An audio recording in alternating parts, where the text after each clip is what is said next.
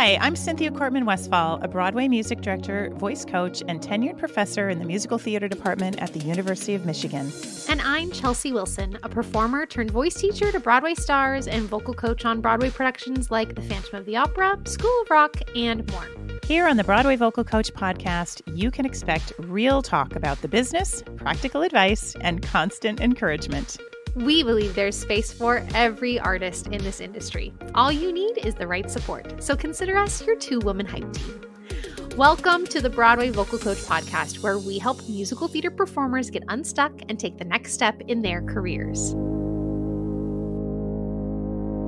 Today, we are so excited to welcome to the podcast Miss Hannah Flam. Hannah, thanks for being with us. Thank you so much for having me. Where are you joining us from tonight? I'm currently in Lenox Hill Hospital, located in the Upper East Side of New York City. To be clear, you're working there. And you're not as a patient at Lenox Hill Hospital. Yes, I'm definitely not a patient. I work for the Department of Neurosurgery at Lenox Hill Hospital, and I'm currently in one of our attending physicians' offices. So there's a bunch of brains and skulls and degrees behind me that are not mine. But I would like to say that I was called Dr. Flam when I first joined the practice. So I like to joke I'm a doctor in marketing, even though I don't have Please run with it, stick with it, and run with it. Absolutely. Don't let that go. I love that. With that, let me share with our audience just a little bit about Hannah. Hannah is a singer, actor, dancer, stand-up comedian, and project manager based in New York City.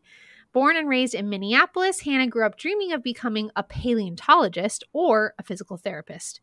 It wasn't until her choir teacher encouraged her to audition for the school play that Hannah realized her true passion was theater. Hannah attended the University of Michigan and graduated with the highest honors and a Bachelor of Fine Arts in musical theater performance. When she's not performing, Hannah is a digital marketing project manager for the Department of Neurosurgery at Lenox Hill Hospital. There she is, making that happen right as we speak. She also teaches Pilates at Pilates Heights, Brooklyn. She has successfully completed her comprehensive Pilates certification through Balanced Body and her barre certification through Extend Barre. Hannah is passionate about helping others live happy and healthy lives and is thrilled to pursue careers in the theater, healthcare, and wellness industries. And that is what we're going to be talking with you all about today. So thanks for being here. Yes, thank you for listing off my crazy resume. I feel like I've taken on being a multi-hyphenate theater girly and have just kept adding on with elements of my life. You're like, and let's add another hyphen and another hyphen. This is how we do it, friends. This is how we do it. Well, that's exactly right. So, we wanted to do an episode about alternate career paths outside of musical theater or as an extension of one's musical theater training. And you came to mind. You and Cynthia go way back, and all the interesting things that you're doing now, we want to hear about them. And we want to hear about how this all came to be and also how your musical theater training comes into play in any or all of these things. So we'll be diving into all of that today.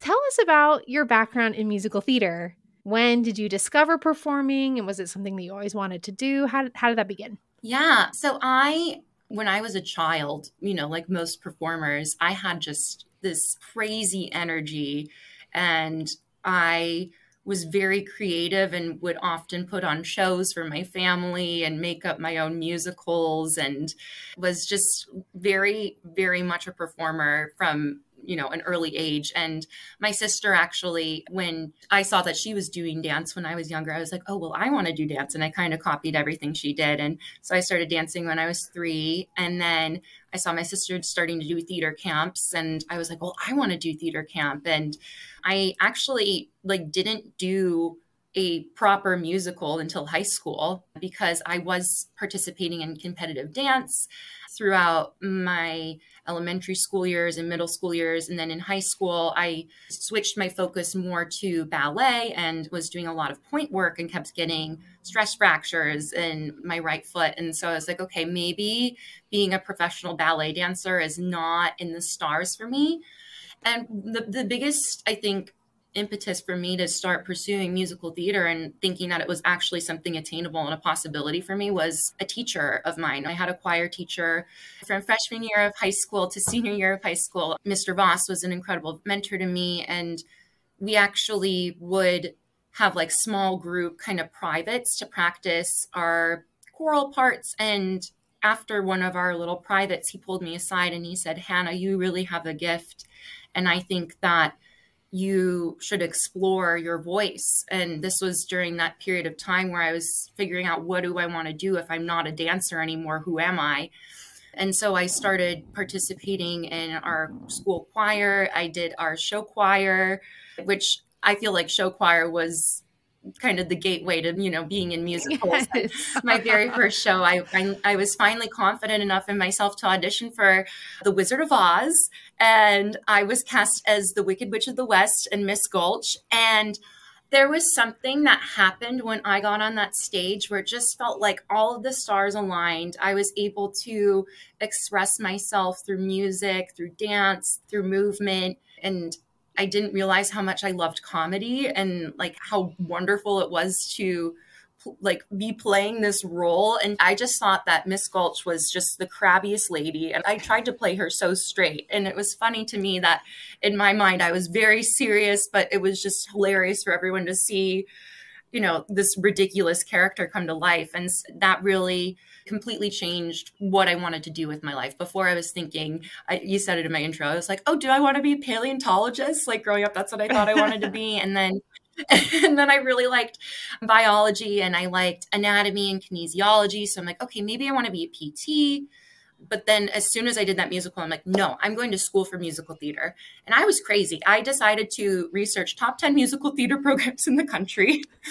And then great place to start. And then, then you figure it out. And then I figured it out. Yeah. I auditioned for 3 schools. Michigan was my top school and I got in, and it was the easiest answer of my life. As soon as I got my acceptance letter, I was just like, yes, this is where I'm going. This is what I'm doing. And I'm really grateful I chose Michigan because of the incredible programs that are outside of the School of Music, Theater, and Dance. The school is just really remarkable. And I was able to take some kinesiology courses in college, and I took a marketing course, and I took some creative writing courses. So having that component of my liberal arts degree and the freedom to explore other interests was really, really beneficial for me, especially now that I'm pursuing so many different things. But I feel like really my education has really served me. And then there's a lot of things too that I learned from, my acting teachers, my voice teachers, my dance teachers.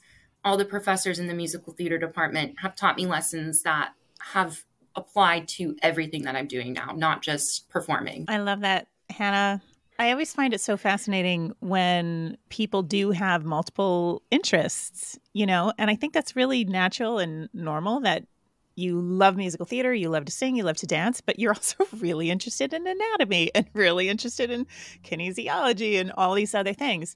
So talk to us about how when you graduated, what was that experience like? Did you have an expectation for what you thought would happen? Did you already know that maybe Pilates would be a great side hustle while you're auditioning? Tell us a little about what it was like right after graduation. Well, I was thinking ahead while I was in school. I'm like, what am I going to do for my side hustle? And I've been doing Pilates since I was 13. I thought about becoming a Pilates instructor since I was 15 years old. It's something that's always been in the back of my mind. And because I wasn't pursuing physical therapy, I didn't really think about getting a double major. I was like, maybe I can just pursue my Pilates certification instead. And that way, when I graduate, I'll be able to have a job that is flexible and that will enable me to audition and allow me to share my love for Pilates. So incredible for a dancer too, that as someone auditioning for musical theater, it's keeping you in such amazing shape for dance auditions. And exactly. It's such a functional movement practice, and it really just trains you to find balance in your body and to make sure that you're keeping your spine healthy by mobilizing it and supporting your spine with your core. And as a dancer and a performer, for me, these were important tools to have. So I was already interested in finding that for myself.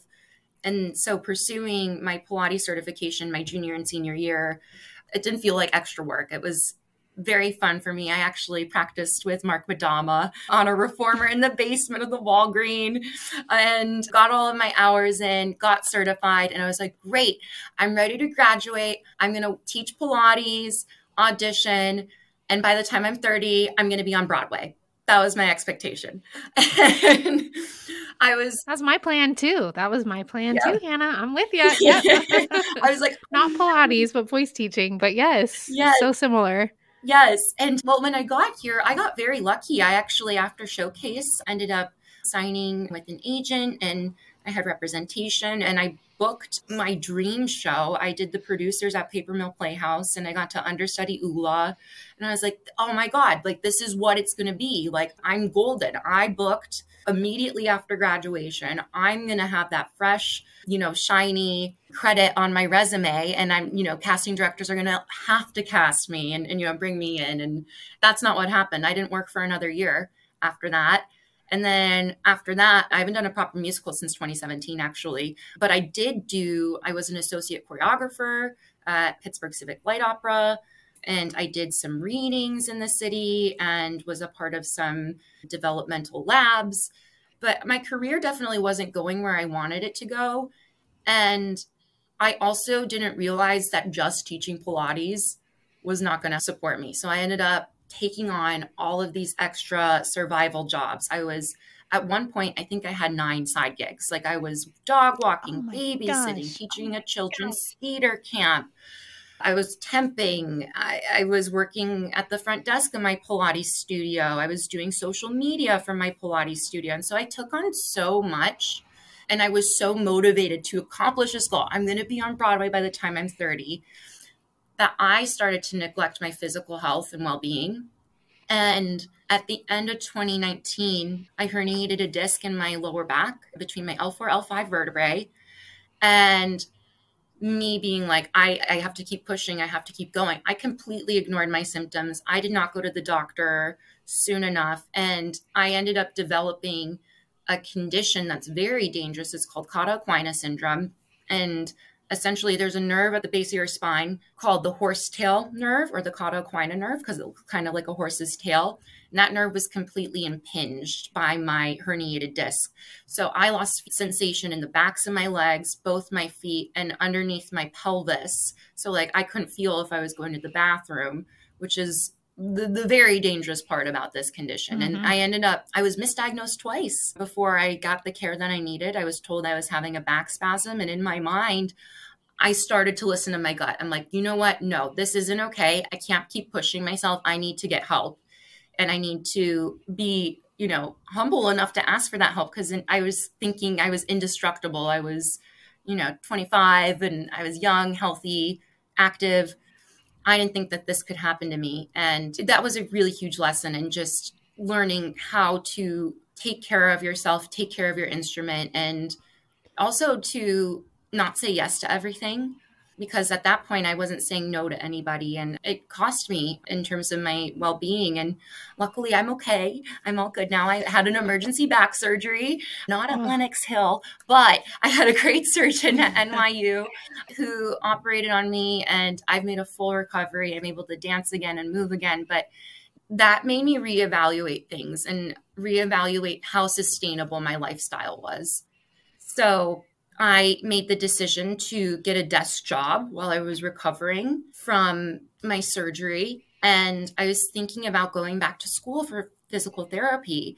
And I thought it would be a good idea to work as an administrator at a physical therapy office. And that's how I got my foot in the door in the healthcare industry. And, it really is wild, again, how applicable everything I have learned as an actor has been as an administrator and as somebody working in healthcare.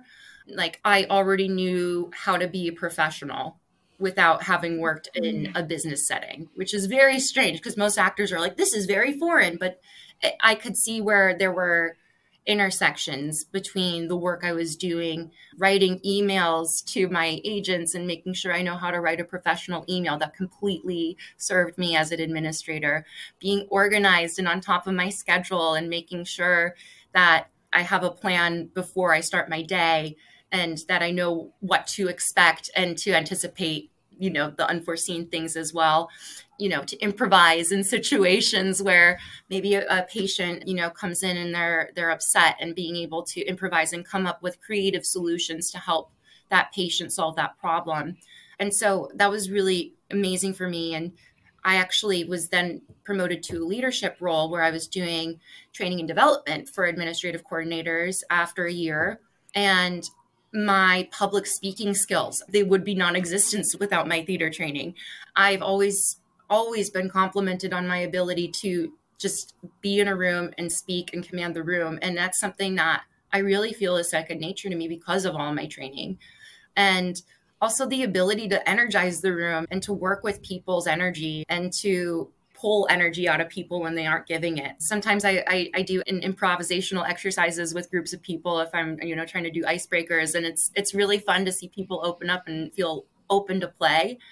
So that's been really wonderful. And then after doing that, I was doing a lot of documentation and like copywriting and design, and being able to do graphic design was so fantastic for me. It was another creative outlet in this professional setting.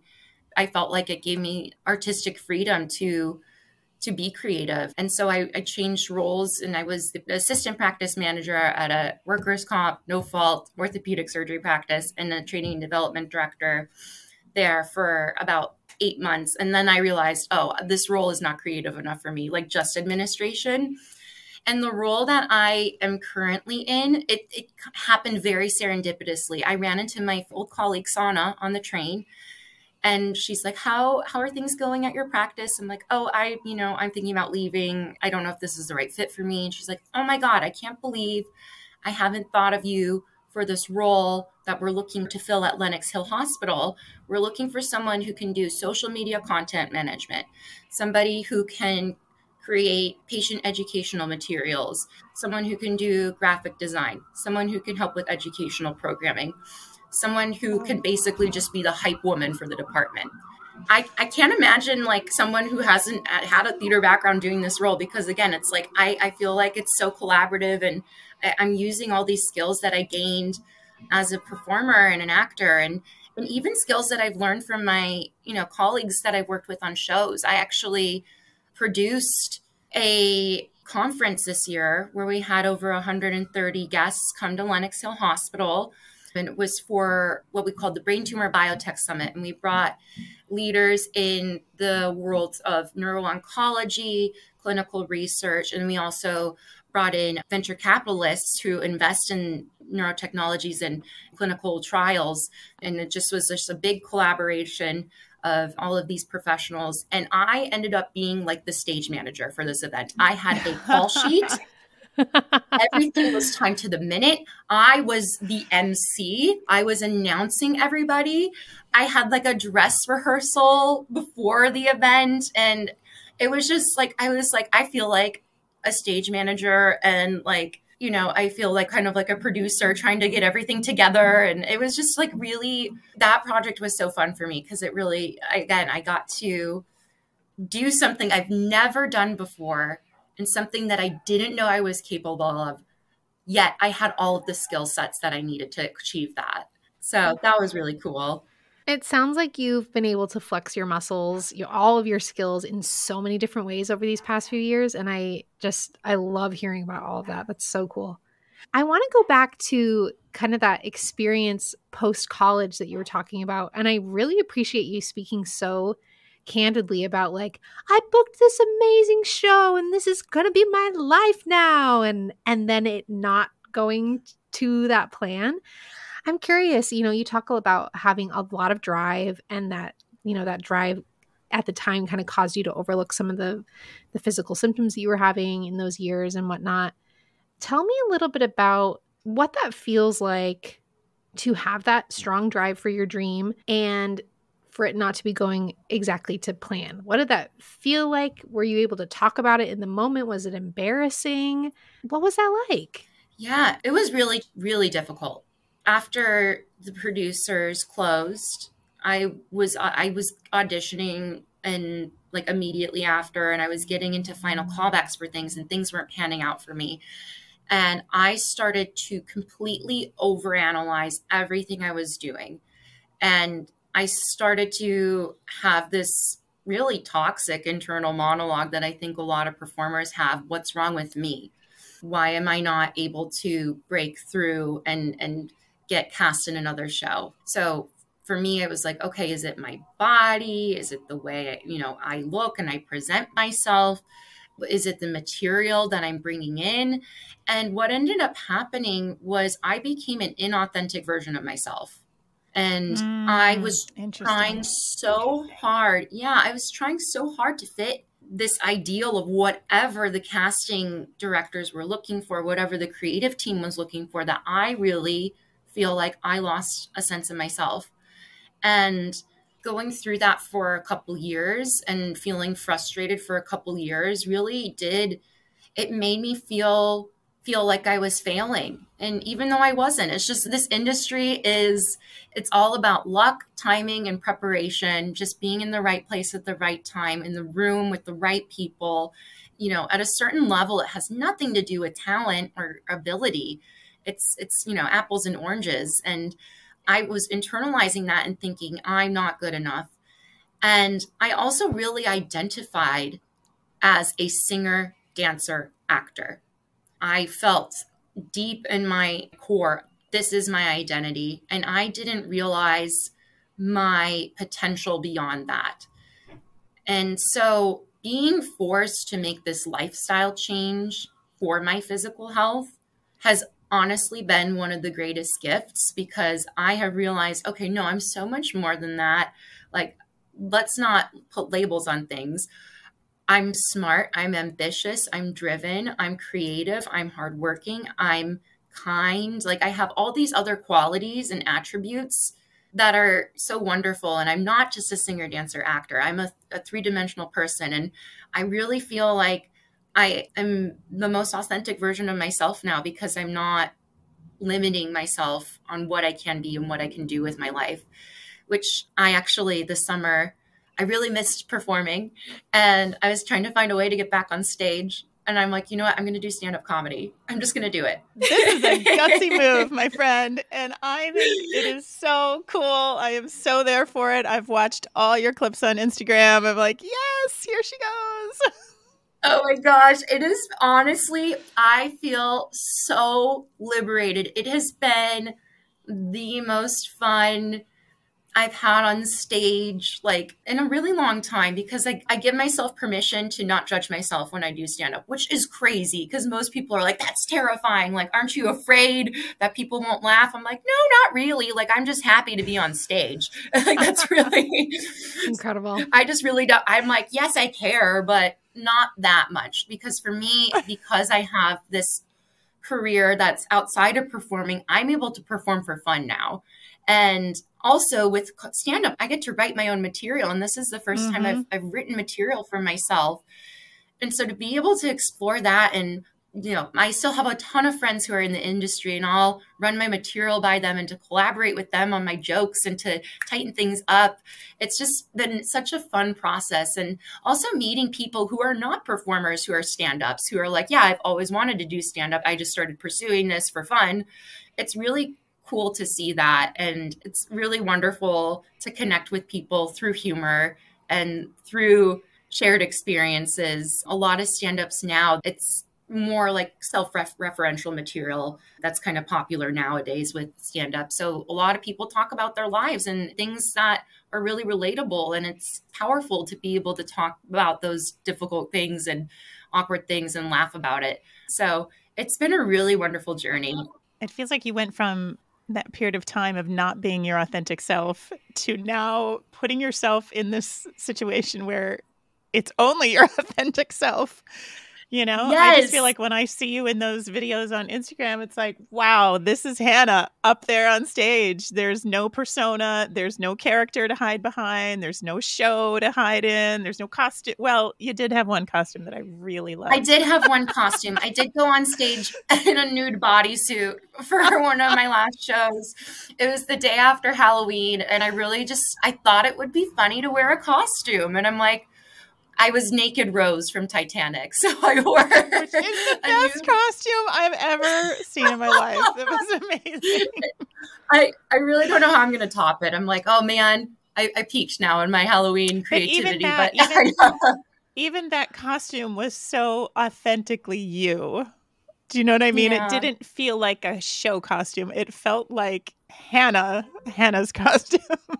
Yes. So I just love that you're doing something that feels so authentically you, especially after going through that period where you didn't feel like you were able to bring yourself to the work like you did when you first started out. I just love that. What a cool pivot.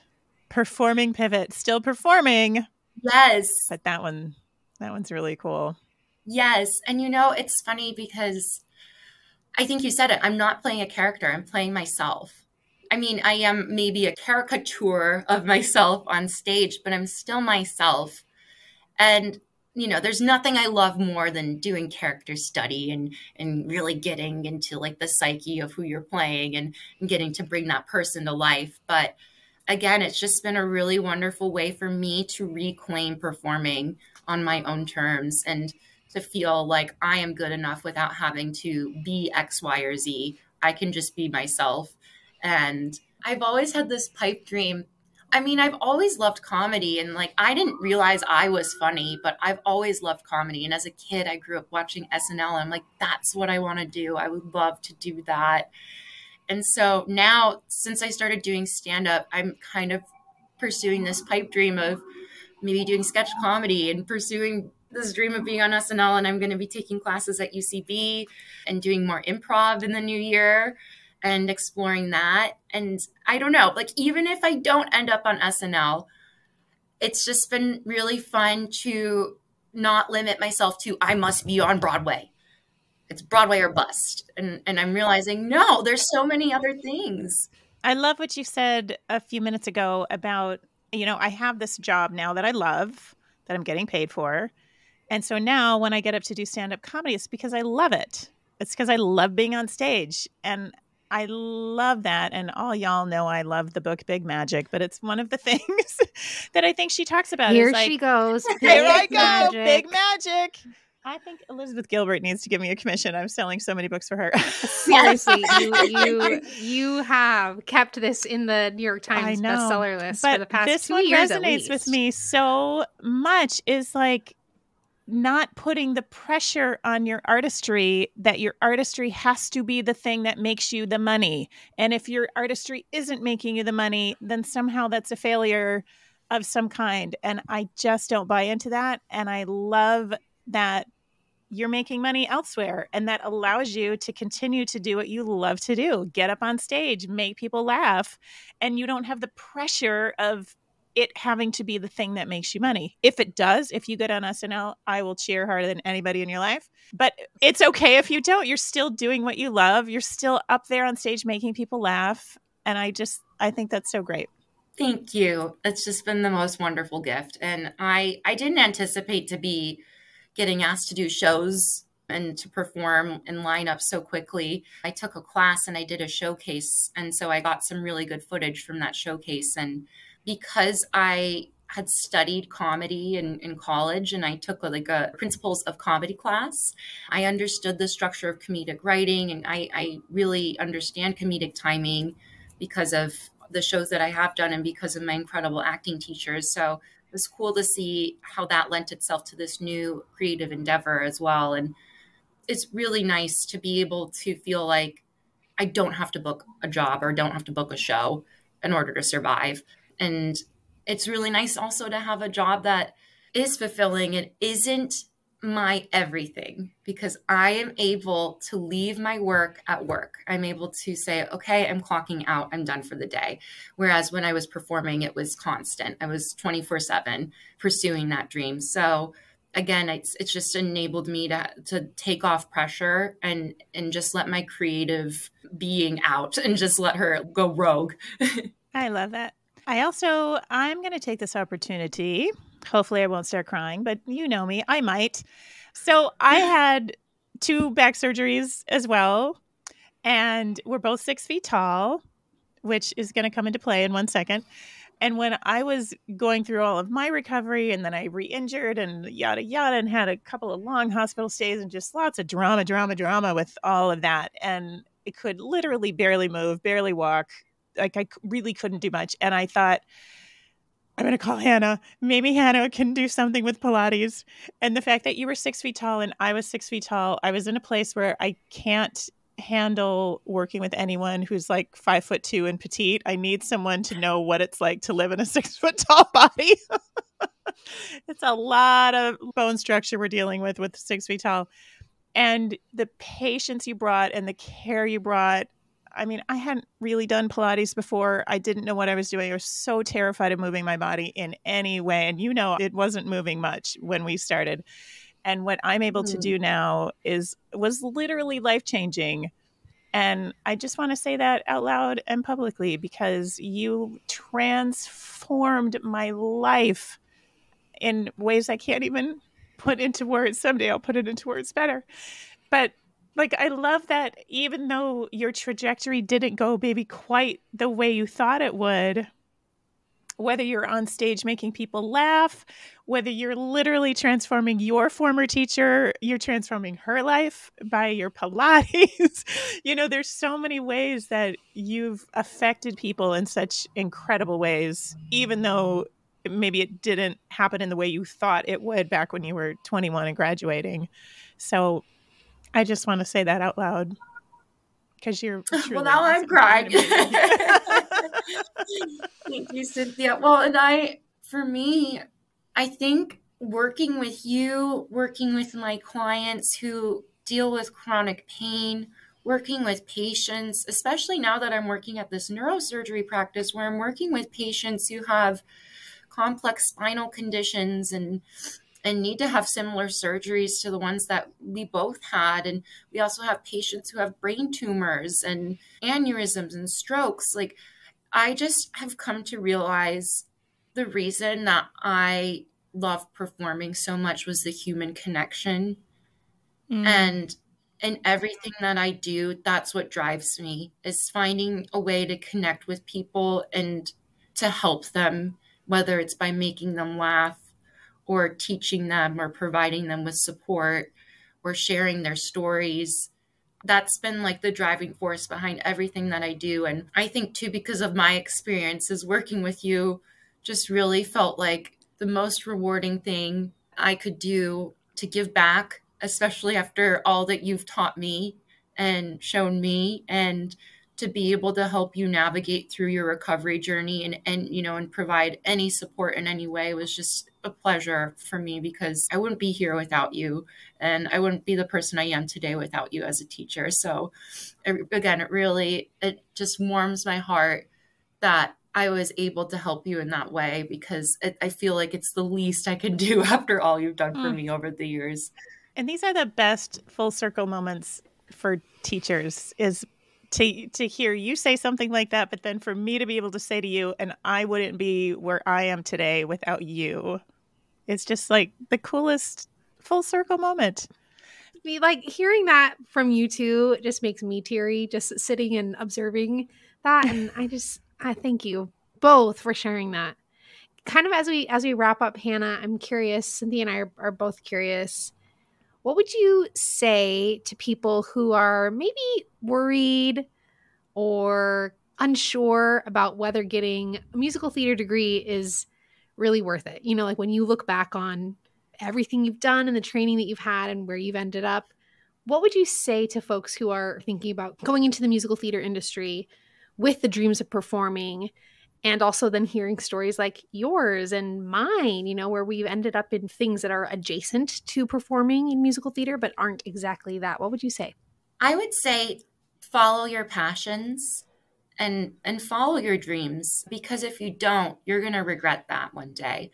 I know if I didn't go to school for musical theater, I would not be in New York and I would not be living the life that I'm living today. I'd probably be back in Minnesota. I would probably be sitting there thinking, I wonder what would have happened if I had just given it a shot.